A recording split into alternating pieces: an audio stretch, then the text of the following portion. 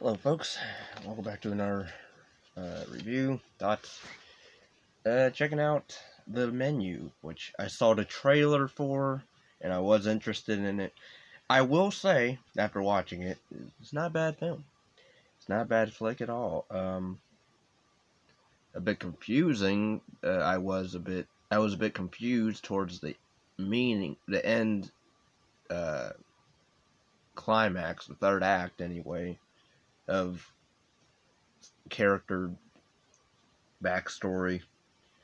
But other than that, I thought it was a decent watch. I mean, it deals with these rich, snooty, snobby people that they want to go to this expensive island that serves, like, I guess, the best food or whatever by this amazing world-known chef.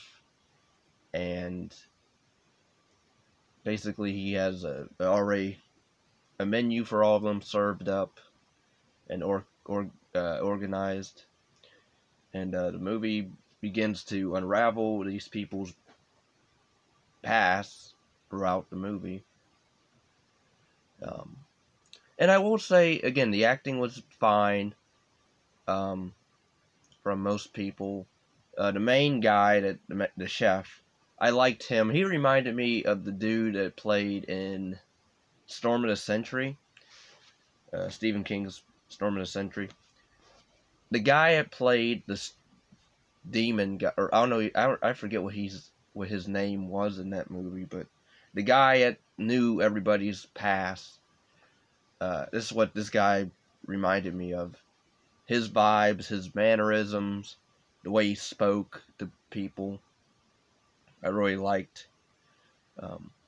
It did give me actually those vibes of that movie because they're stuck on this island, in this room, basically, in this restaurant. They're not allowed to leave. It's even funny where he gives them a chance at one point to run and escape, and they all the guys end up getting captured while they have the women just sit go back inside. I thought that was like, because it's a horror. It has horror elements, and then it's a black comedy essentially. Like, it has humor in it as well.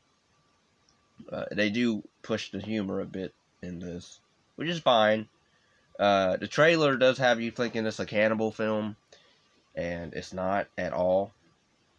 It's more a social, what I'm told, social commentary on food culture.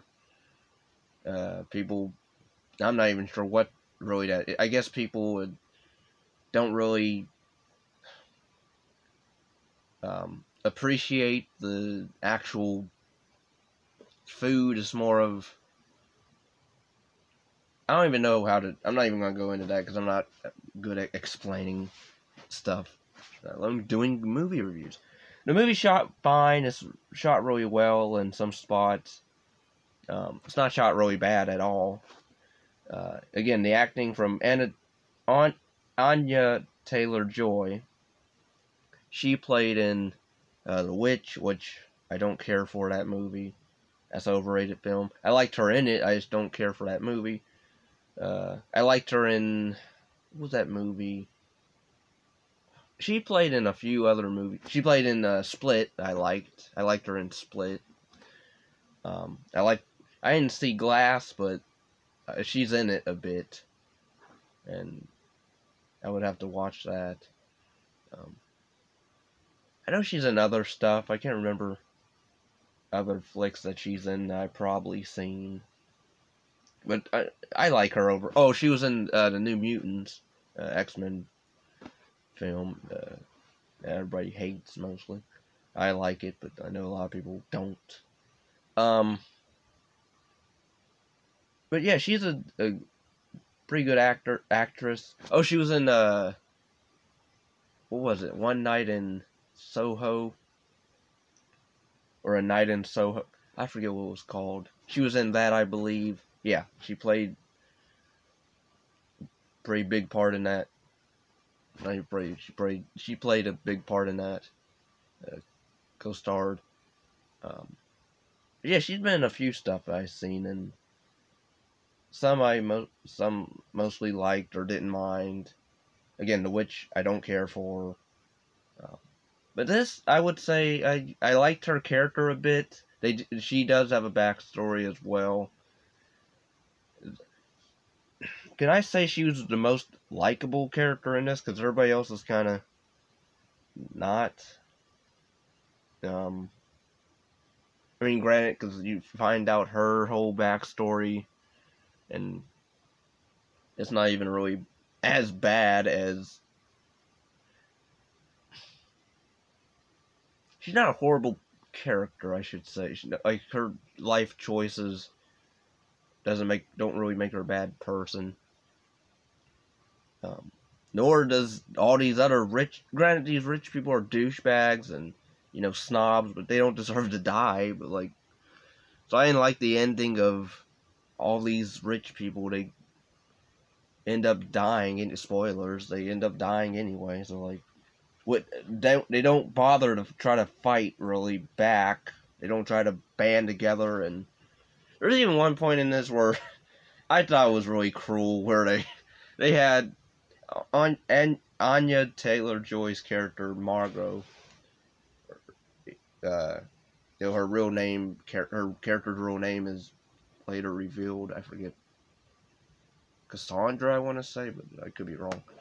But Margot, at one point, the chef ends up trusting her because she's not really supposed to be there due to later on stuff. But anyway, he begins to like her. She ends up calling for help. Help arrives. But then you find out, oh, that police officer's actually a chef. Or a cook in the kitchen. So he pretty much pretended to be he was in cahoots. At first I was like, this guy's gonna die, but then because then he reads the note that the washed up actor guy, who I forget his name, he's played in a few other films I've seen. I forget his name. I liked his assistant though. She was too hot to handle. But yeah, everybody, I didn't care for the whole where all these people die except for, granted, at least it's not a downbeat ending where you have at least one character survives, but it sucks because I would have liked to at least have why not the older lady that had the one older husband, he cheated on her, you find out, but she didn't seem as bad as him, because he cheats, so they screw him. But the wife, I understand.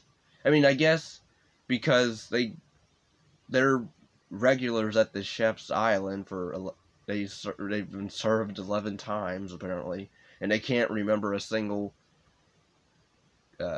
meal that they've been served, even though they've been there a bunch of times. But still, I would like if she maybe got away. Or I would be like, at least let her and Anya Taylor-Joy's character, let them go off on the boat and get away. But nope, she's the only one that survives.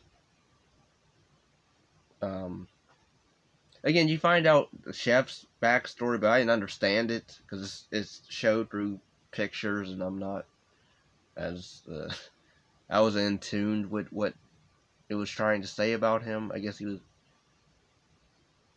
like, he used to love cooking a lot, but then it became more of an obsession versus the love for that